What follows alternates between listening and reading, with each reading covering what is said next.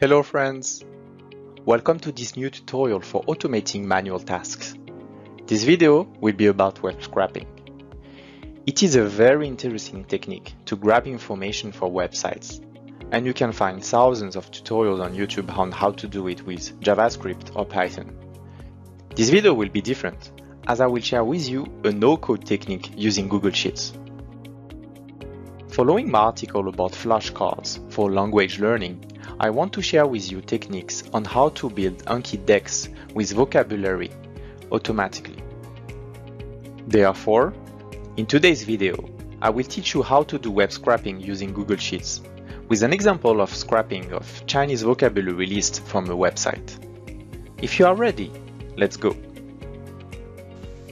So, you would like to build your Anki decks to study your vocabulary list of your Chinese class. This can be done for French, Italian, or anything. And you find a website with a list of vocabulary. So here it's for the Chinese exam HSK. It's the first level, so the easiest one. And what we can see here is that you have a list of characters with the pronunciation, the opinion, and you have the translation in English. So it's perfect to create our deck. What we want to do is to be able to extract this information from the website and put it in an Excel file to create our Anki decks. But we want to do it without coding, because doing it with Python could be very easy. So our ultimate weapon here will be a Google Sheet. So there is a function in Google Sheets that is called importXML, where we can connect to website and extract the information. So first, let me store the link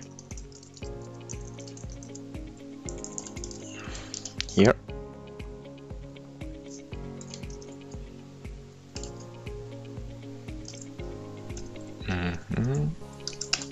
Good. So if you are not familiar with scraping, the idea is when your browser is showing a web page like this, you can access to the source code. So if you're using Google Chrome, you go to inspect, and for instance I want to inspect the element I to see where it's located, and then you have access to the source code of the page. And the idea of the scraping is basically that your function will also receive this source code, and if you can locate the element you want in the source code, you can extract the information. It's to use this information to be able to extract the Chinese character, the pronunciation, and the translation. So let's go.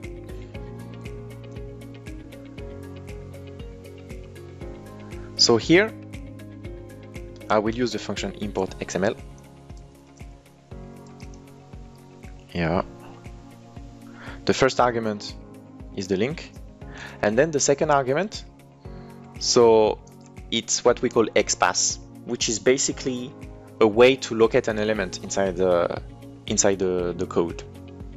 So here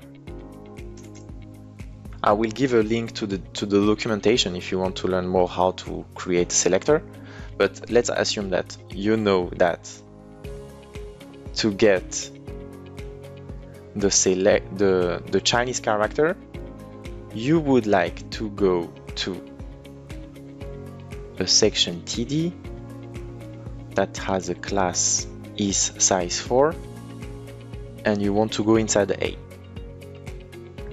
If we check for this one, it's exactly the same. So let's try. Usually you will have to try, test. If it's not working, try again. So you go on a TD, what you want to say, but you may have several TDs. So what you want to say is that you want a TD where the class is containing is size 4. So is size 4. Let's see what it returns.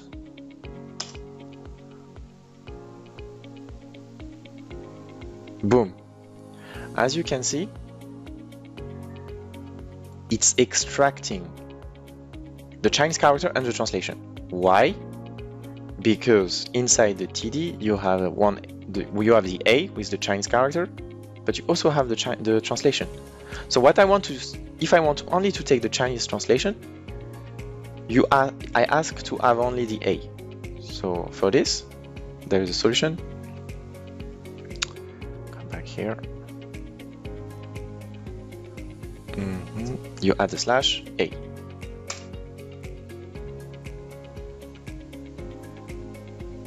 And you see, it's returning the whole page. So what you can see here, why it's not working? Yes. Boom. In the first column, you have the Chinese character. In the third column, you have the pronunciation. And here you have a white space. Probably the white space is here, the breaking, the line break.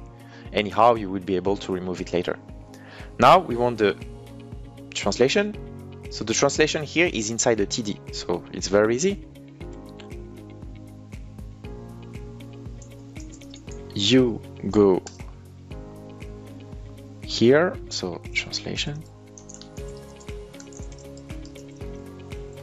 Pinyin.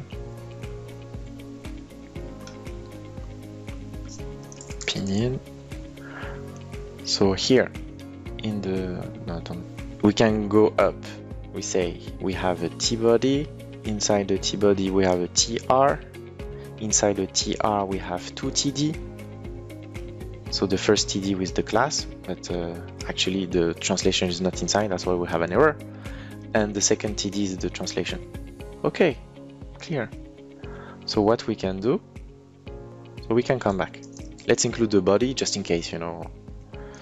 Then we have a TR, and then it's the second TD. And there is a function for this in the XPath. You just say that it's a second.